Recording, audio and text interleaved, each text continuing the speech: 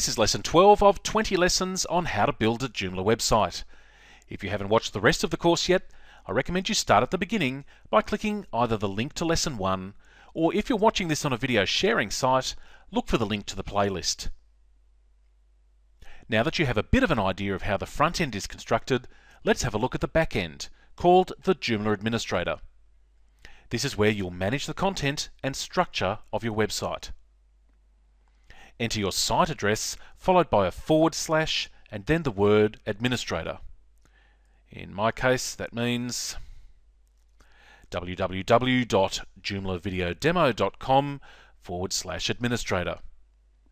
If you installed Joomla in a subfolder of your web hosting account, you would enter the domain name, your subfolder name, and then administrator. For example, www.joomlavideodemo.com/Joomla/administrator.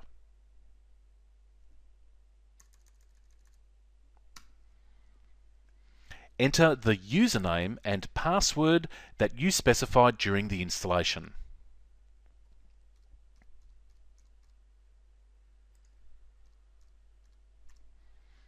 If your site was installed by your host, then they should have sent you the login. Click the Login button, and you're taken to this page called the Control Panel.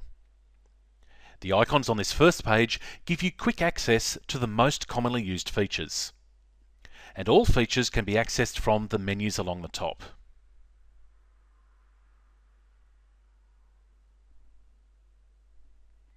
Let's briefly go through the menu options. The first link under the Site menu takes you back to this initial control panel page. My Profile is where you can change your username, password, and other settings.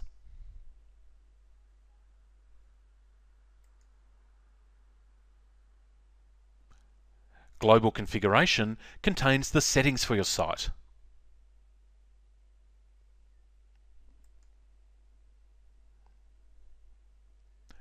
There are also maintenance and information pages. Finally, when you've finished using Administrator, it's a good idea to log out, and there is also a logout link in the top right of this page. The Users menu is where you can create user accounts for your site. Users can be restricted to certain areas of the site. For example, all visitors to your site can view the public pages. You might like to publish information that can only be visible to certain users who log into the site using a username and password. You can do this by creating rules that specify who can view or edit certain content. The next menu is the Menus menu. If you've built traditional websites, this is one of the harder concepts of Joomla to understand. You don't create pages as such with Joomla. Instead, you create content items, which is what the next menu is for, and then create menu items that in effect create a page. This is all made clear in the following lessons. You can have multiple menus and multiple menu items, and the configuration for this is found under Menus. So your actual content items are managed from the Content menu and stored inside Categories. This is demonstrated in the next lesson. Components provide specific functionality. Unlike a normal article page that might consist of text and images, components provide some sort of dynamic function, such as banner advertising, e-commerce, or RSS feeds.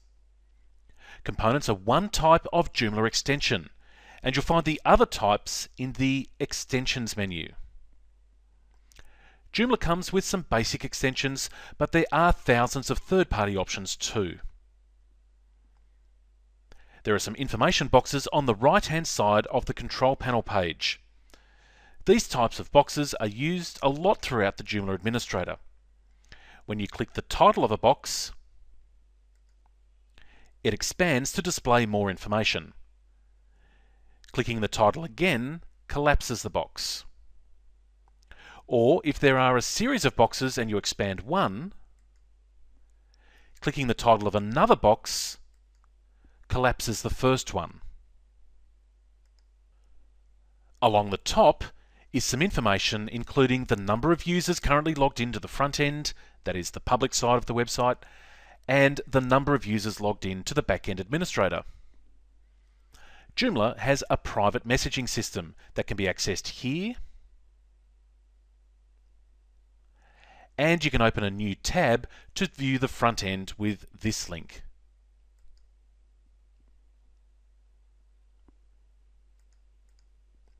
Finally, as mentioned before, you can log out of Administrator with this link, which is always a good idea when you've finished.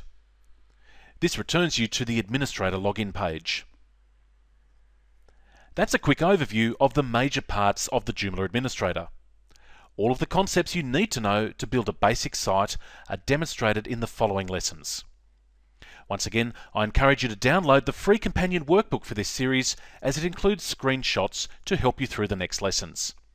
This is available from our website at www.buildajoomlawebsite.com. The next lesson explains the Joomla storage system.